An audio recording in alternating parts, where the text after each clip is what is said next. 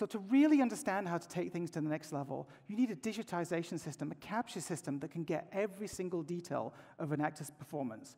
So to explain more, let's invite Vladimir Mastilovich from 3Lateral, our good friend, to introduce you to some new developments that they've made in digital face capture and animation technology. Thanks, Kim. There you go. Okay. Thanks, Vlad. Thank you.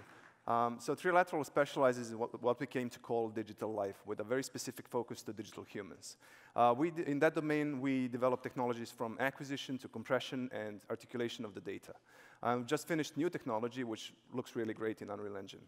So great capture technology requires great acting and great performance. So we're very excited and very grateful that we have been able to work on this project with famous actor Andy Serkis.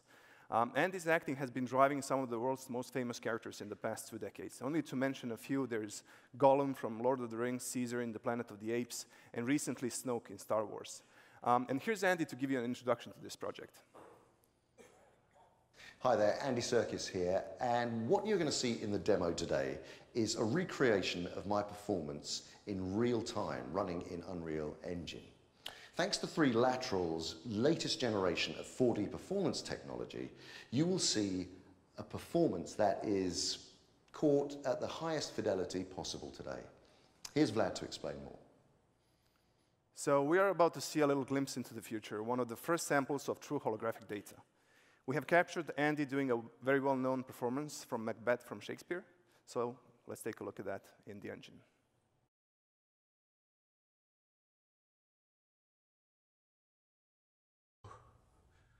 And tomorrow, and tomorrow creeps in this petty pace. From day to day, to the last syllable recorded time. And all our yesterdays have lighted fools the way to dusty death.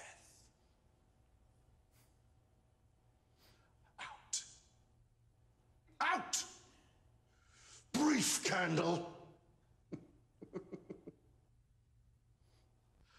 Life's but a walking shadow.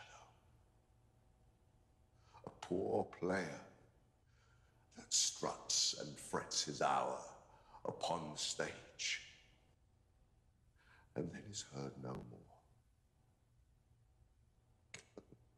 It is a tale told by an idiot, full of sound and fury, signifying nothing.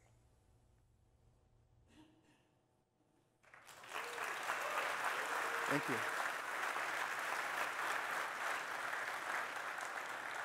So even though that looked like a pre-rendered video, that was actually running in real time in the engine. So here's Colin from Epic.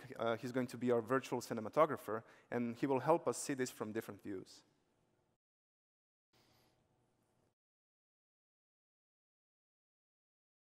So not that we're only capturing enormous amounts of data, but we're processing it through 3Lateral's meta-human framework, and we're compressing it up to 1 million times to an asset, pretty much the same as assets we have been using in production in the past 8 years. This means that we do not need hardware from the future to run this. It can run on current generation hardware. It's also important to note that it's not a simple playback. Technology is animating a rig with beautiful organic and noise-free function curves for estimated muscle contractions that it sees in the data, and these curves are also human-readable and editable. So even though no one has tweaked this animation, it was done by our algorithm, an animator could use this as a starting point. Colin can now demonstrate that we can actually add an offset to muscle contractions that we see in the performance. So he's just going to do something subtle with the browse, just to demonstrate the capability, because we want to be sensitive to Andy's performance as well. And we can make Andy look on the other side.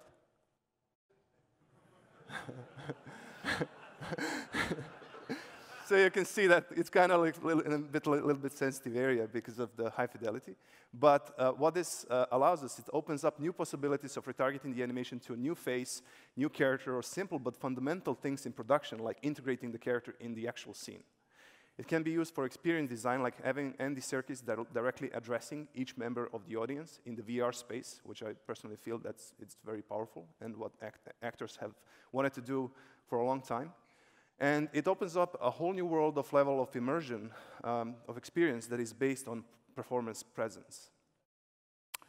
So seeing this process at more abstract level, technology is translating the data into universal nonverbal communication.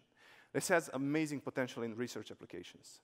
And to prove that we're solving it to universal nonverbal language, let's see the same data, but this time on a fictional character.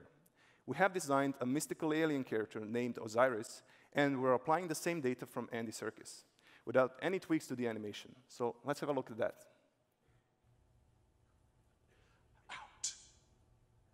Out! Brief candle! Life's but a walking shadow. A poor player that struts and frets his hour upon the stage, and then is heard no more. So implications of this technology are many. We have digitized an appearance and acting of Andy Serkis. So at this level of fidelity, the term digital humans is starting to get its full meaning. His performance can now be reshot, remapped, or saved for future generations. Maybe for Andy himself, if in 20 years he'd like to act with the face that he has right now. Thank you. Awesome. Thanks, Kim. Amazing.